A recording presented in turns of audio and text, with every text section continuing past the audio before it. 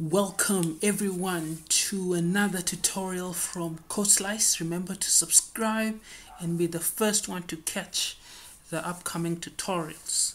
Alright, so in this tutorial we'll be dealing with something I think any coder would want to do. So after you've coded your app, you want to test your app in your Android phone or iOS. But in this tutorial I will be working with Android specifically. So I use an Android device, so I'm able to test the app with Android. Yeah, all right. And also, if I'm also using an Ubuntu operating system. Yeah, so this tutorial will help especially those who are using Ubuntu. All right, and I know that usually when you compile apps, some they use virtual environments. Yeah, so in this tutorial we'll not be using a virtual environment. Yes, so just something for you to to be aware of. Anyway, let's get started. So what do we have here? So I have a folder that I created. I have a folder that I created here. Let me just open it. Yes, by the way, before doing this tutorial, please do make sure that you have sort of already installed Buildozer. And how can you install Buildozer? So simply you just say pip install Buildozer. That is how you install it. But in my case, it's already installed. So yeah. Anyway, let's continue on. So I have my code here. As you can see, it's quite simple. So it's just a label.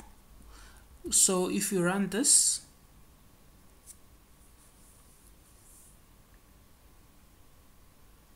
as you can see, it's just a label saying hello. Okay. So of course you don't, your code might be more in depth or what have you, but yeah, so the same applies whatever your code is. So now let's say you want to now package this app so that you can be able to use it in your Android. All right, so what do? So number one, we need to open the terminal. So in my case, I opened the terminal in the folder. Yes, in the folder where my main.py is. So open in terminal. So that should open the terminal. Okay, as you can see, the terminal is now opened. The terminal is now opened. Okay, all right. So what I do next is I export the path to my locals. So this is something very, very important for me to do. This allows me to be able to then use Buildozer, which is already installed in my system. Okay, so let's go on and export the path. So export path, sorry about that, path.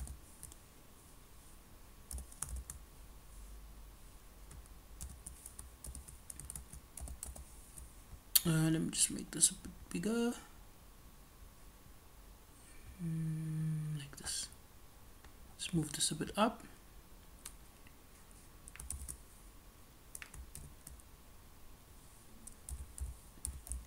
So local bin path. Okay. All right. So now I've exported the path. So what am I going to do now? Now I'm going to finally work on actually packaging the app. So to do that, we need our spec file. All right. So you need the spec file to be able to compile or build your app. So how do we get the spec file? So simply say Buildozer init. All right. So Buildozer init. If we run that, as you can see, file Buildozer spec created, ready to customize. All right, so now if we go back to our folder here, we can see there's a Buildozer spec file. All right, so the Buildozer spec file allows us to be able to sort of it gives us like a certain control in terms of the packaging of the app, such as after it's packaged, what is the name of the app going to be, the version, the icons, the permissions. It deals with all of that. Okay, let me just open this so that you can also see it. This is how the spec file looks like. As you can see, it has a lot of things. It has a lot of things. So I will break it down. I will break this tutorial into many tutorials where I cover some of the key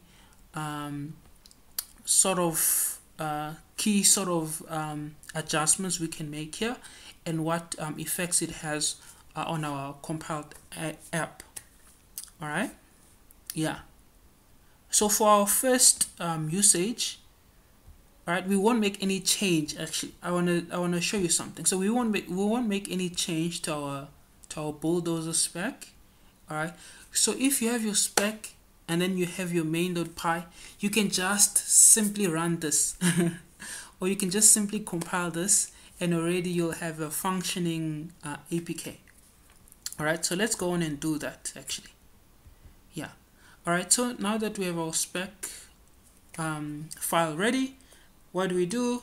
Now we can just go on and package the file. And how do we do that? We just simply run Buildozer Android debug. All right.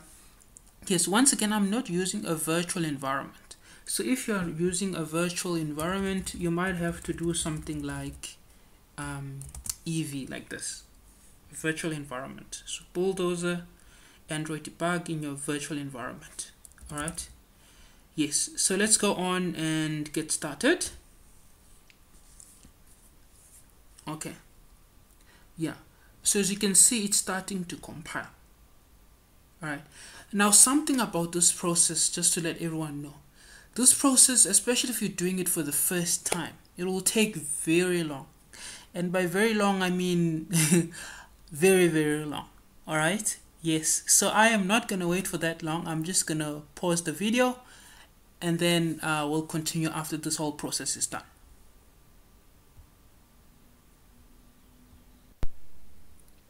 All right. Yes. So we it has finished running.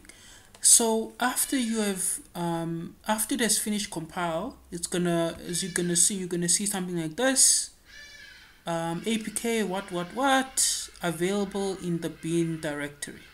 Okay, so it's available in the bin directory. Yeah, so it's been compiled. Yeah, so where's the bin directly?